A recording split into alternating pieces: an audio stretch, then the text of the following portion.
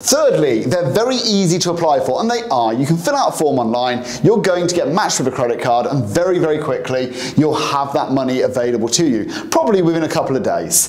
And that's basically because they are completely unsecured credit, and therefore accessing it is completely instant. So there's lots and lots of positives here, but I think the main ones to take away, to be honest, is the chargeback ability.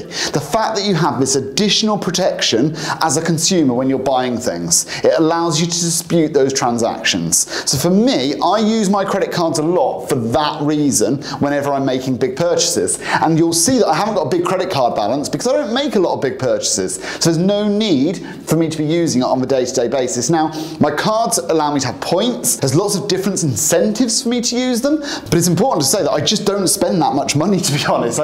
My lifestyle is not that expensive. A lot of the stuff that we buy, like the food and all that sort of stuff, just comes out the joint account. It's nice and straightforward. Now on to the negatives, and I think this is the bit where everybody just needs to take a deep breath and go, is this right for me? Because nobody signs up to a credit card not knowing the positives and thinking, do you know what I want to do? I want to get myself into loads of debt for decades that I'll never be able to get out of. That's probably the most expensive debt I can do. That sounds like a great idea. I promise you, even the people with big balances that never clear it, that was not the intention. It's never the intention. So the average APR in the UK at the moment is 21.49%. And as I said, I've been finding them 40%, 50%, huge APRs. Now this can be a real debt trap. And if you are somebody who cannot delay debt gratification, it's very easy to just put that extra tank of fuel on the credit card, to put that extra repair on the credit card, to put those clothes that you couldn't really afford on the credit card. And now you've got £1,000 debt that otherwise you wouldn't have racked up.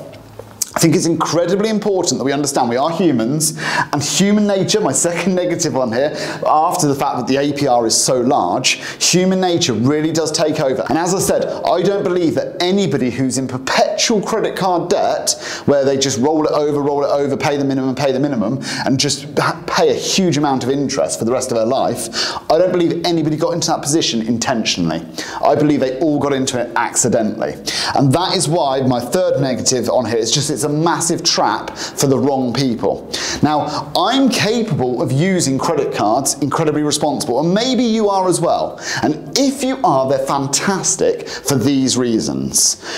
If you are not capable of using them responsibly, if you would buy that extra pair of trainers because you have this balance available to you, if you would just, pay for an extra, whatever it is, a holiday or whatever you think that you deserve because you have this balance and you're going to get into perpetual debt, you need to stay away from them like the plague, in my opinion. They are incredibly dangerous because they are incredibly easy to get.